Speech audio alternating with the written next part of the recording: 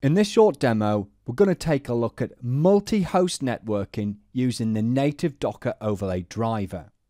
So, when we say multi-host networking, we're talking about creating a single network, so a single layer 2 broadcast domain that spans multiple Docker hosts.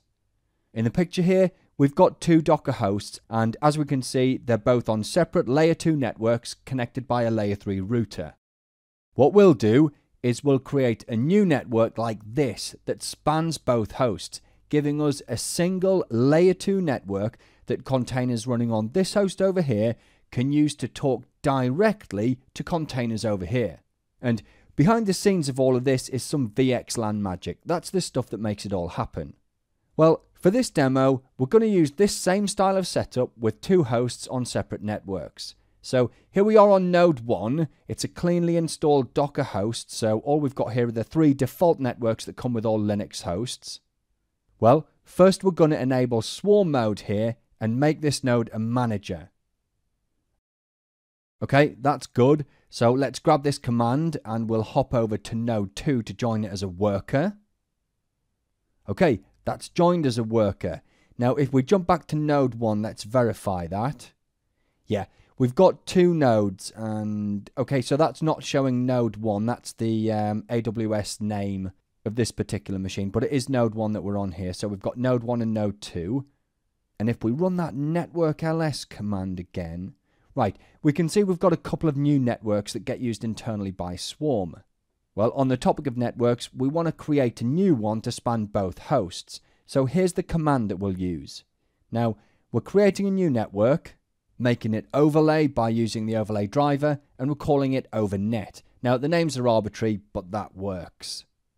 Okay, so let's list those networks again, and this is it here at the bottom. Now we need some containers to stick on it, and to do that we'll create a service with a couple of tasks. So this here is creating a new service called myService, attaching it to the overnet network, telling it to run 2 replicas or containers, and then we're telling it an image to use and a command to run. Okay, let's make sure that's working. Right, 2 of 2 replicas, so we're okay. Actually, if we drill a bit deeper, let's make sure that 1 replica is running on each of our 2 nodes. Yeah, 1 on each node there. Well, let's inspect our network here. Overnet. Right, there's our local container running, and this is its IP. So let me park that IP up here, and we'll jump over to node 2. We run the same command here to inspect that network. Alright, that's our same overlay network visible on this host as well, but the container up here, this is the container that's running here on node 2. We'll see it's got a different IP address, but of course on the same layer 2 subnet. Okay, well we're going to want to log on to that container, so let's get its ID or name here. Right, I'll have that. And let's exec a shell session onto that container. Now for the moment of truth. Let's see if we can ping that container, the one I've parked the IP address of up here. Yes, we can.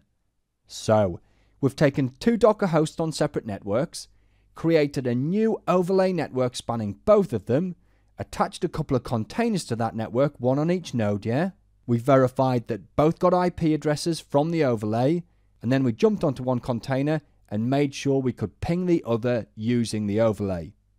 How easy was that? Multi-host networking made super simple with Docker.